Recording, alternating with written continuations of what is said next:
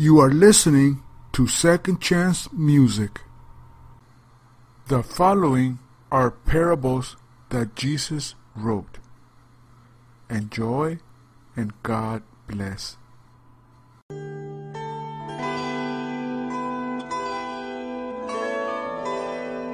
Nearly 2,000 years ago, in the town of Nazareth, in the land of Galilee, there lived a young man named Jesus.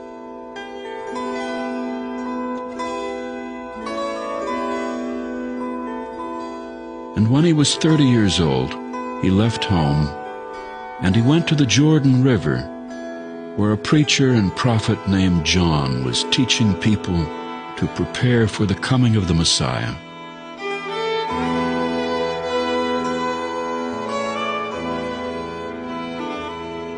John lived alone in the desert.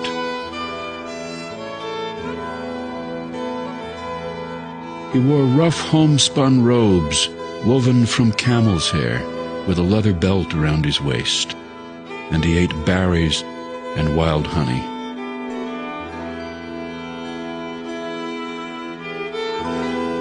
Many people came to hear John preach, and he baptized many of them in the waters of the Jordan.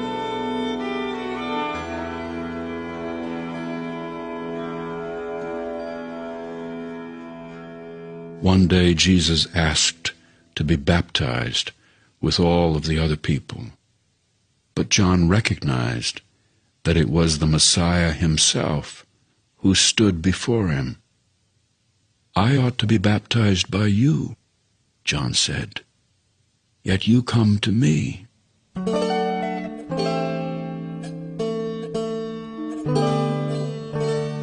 And at that moment, a spirit softly descended from the heavens like a dove and rested upon the shoulder of Jesus. And from above, the voice of God said, "This is my beloved Son, with whom I am well pleased."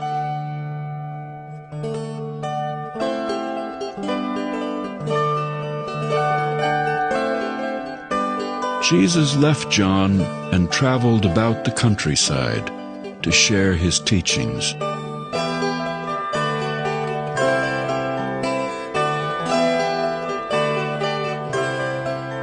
When he came to the Sea of Galilee, he spoke to a group of people near the shore and told them, "Blessed are the gentle, for they shall inherit the earth.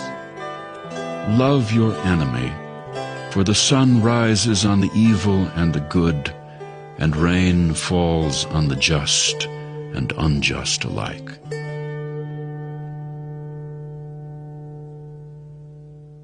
The people were surprised, because at the time the law passed down from Moses said that people should love their neighbors and hate their enemies, that God would help destroy their enemies.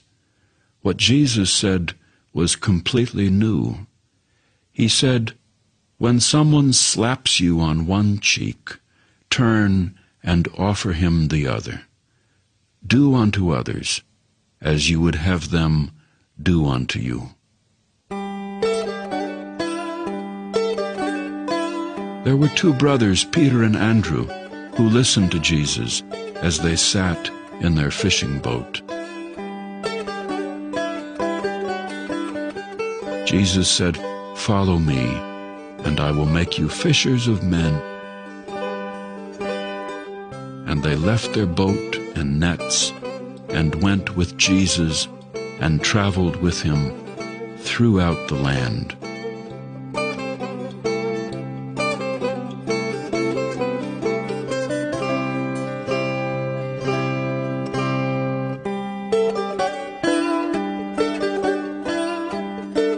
Great multitudes would gather on hillsides to hear Jesus. Often he spoke to them through parables, little stories that teach a lesson.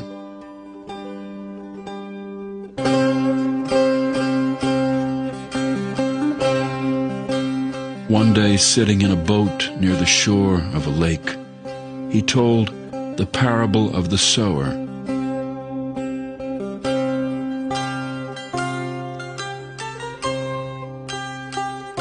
There was once a man sowing seed.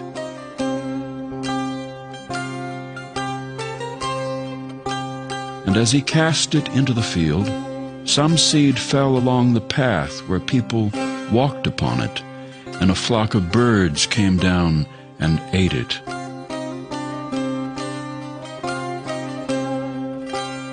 Some seed fell among the rocks, where it somehow managed to sprout. But as the sun rose, the sprouts died, for their roots became parched and had no soil in which to grow.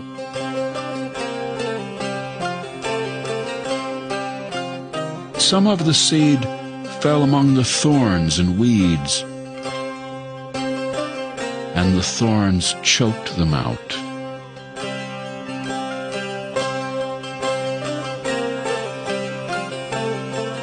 But at last some of the seed fell upon good soil,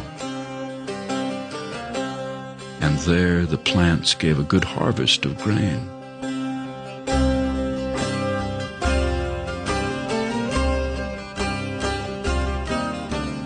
Jesus said, "The seed on the path is like those who hear God's message, but don't understand it.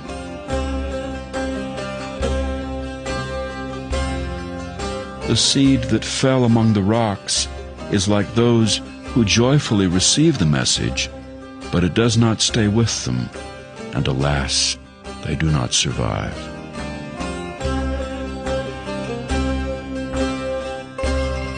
The seed that fell among the thorns is like those who hear the message, but get carried away by the cares and pleasures of life. They too will bear no grain.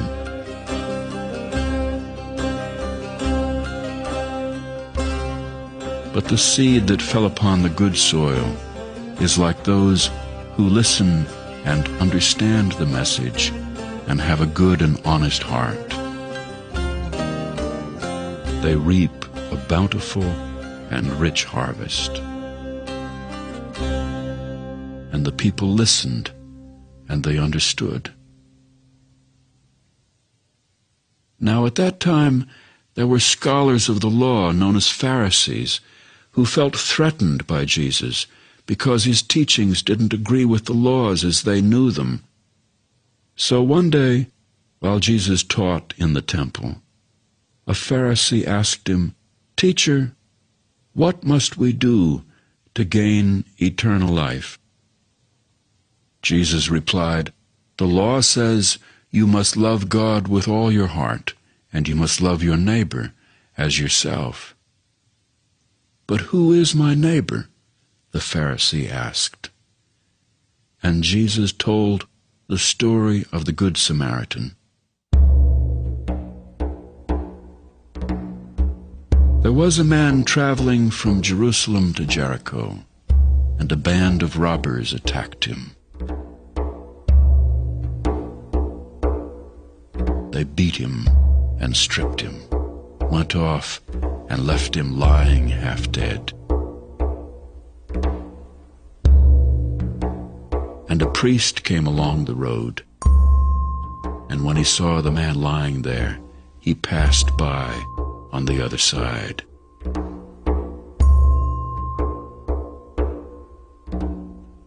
And another man came along, and he was one of the wounded man's countrymen.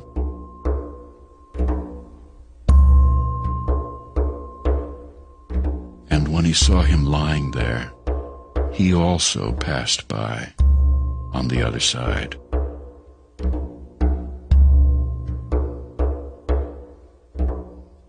And so it happened that a foreigner, a Samaritan, came upon him. And normally, these two men would not even have spoken to one another. Yet this Samaritan saw the wounded man, and his heart was filled with compassion. And he came to the man and bathed his wounds and bandaged them with strips of clean cloth. Then he placed the man on the back of his own horse and walked along with him to an inn where he cared for him all through the night.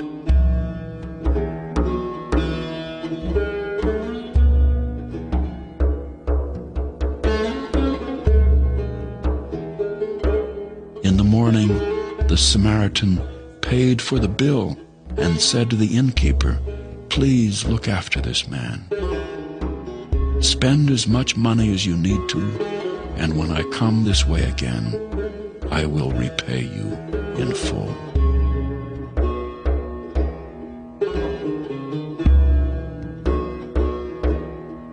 Now then, Jesus asked the Pharisee, "Which of these 3 men behaved like a neighbor?" "Why, surely the one who showed mercy and kindness," the Pharisee replied. "Then go," Jesus said, "and do the same."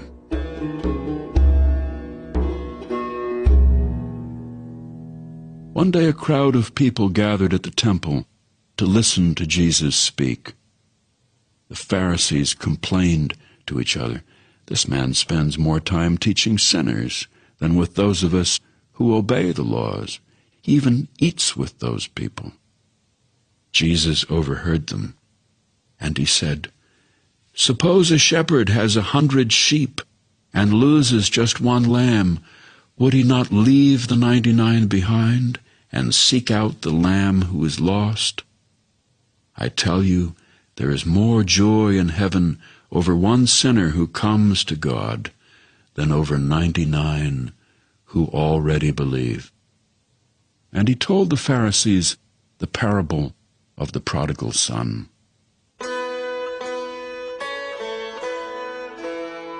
There was once a man who had 2 sons.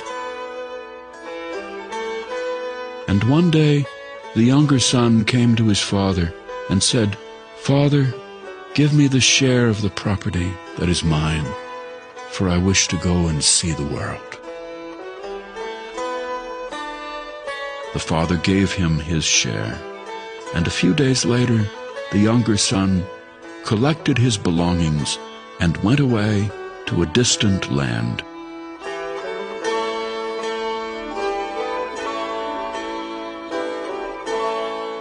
Once there, he spent everything he had, wasting all of his money on wine and extravagant living.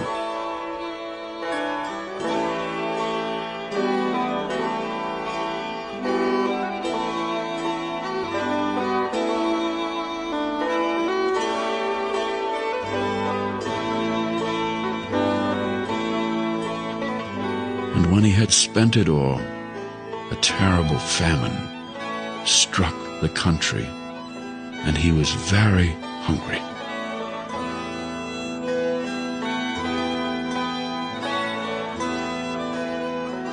He was too ashamed to return to his family, so he looked for work on a farm as a laborer.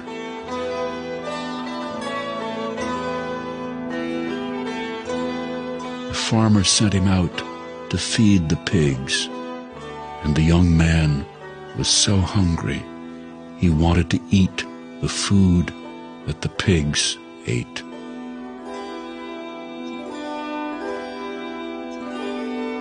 And then he came to his senses, and he thought, "My father's servants have plenty to eat, and yet here am I, dying with hunger.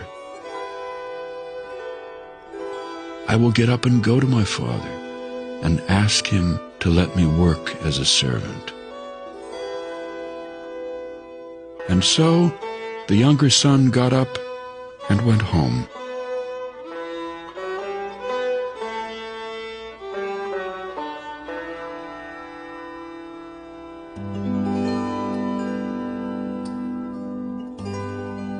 And when he was still a long way off, his father saw him and felt compassion for him. and ran to his son and held him close and kissed him. He was so thankful to see him alive.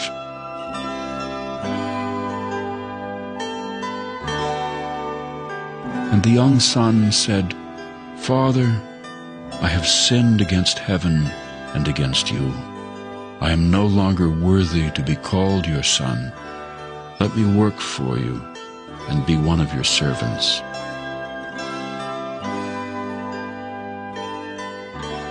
But the father called for his servants. "Quickly, bring out the best robe for my son. Put a ring on his hand and sandals on his feet, and bring out the fatted calf and kill it, and we shall celebrate with a great feast. Let us eat and be merry. For this son of mine was lost, and now he is found." And so the celebration began.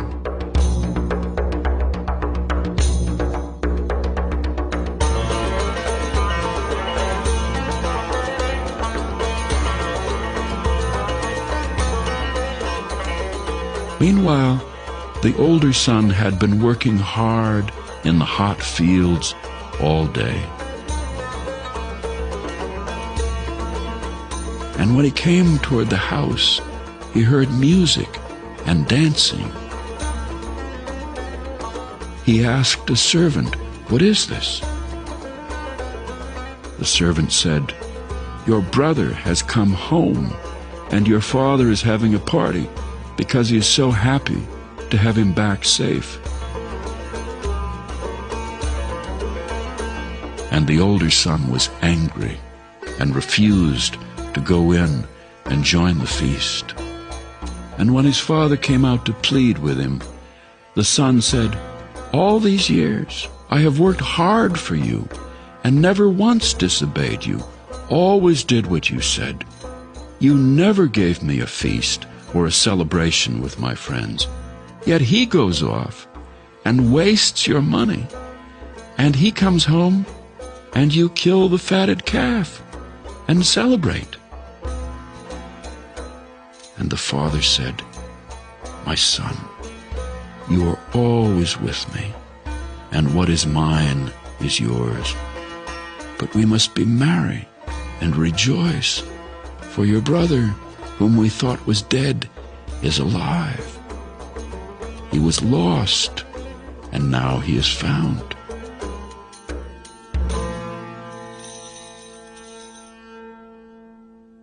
The Pharisees turned away and said, "Ah!" But others were quiet, for they understood what Jesus said. If someone sins and says, "I'm sorry," you should forgive. Forgive, and you will be forgiven. Give, and it will be given unto you. For as much as you give will be what you get back.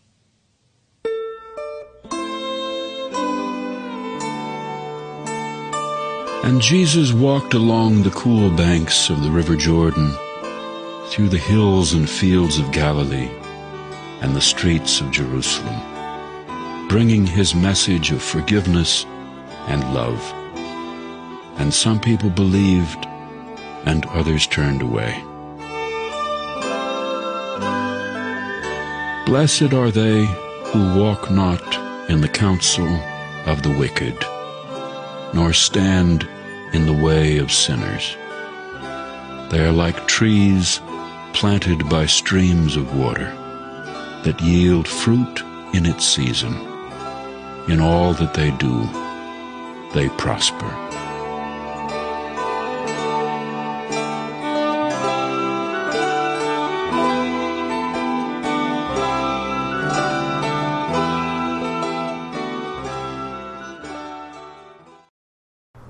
Thank you for listening on Second Chance Ministry.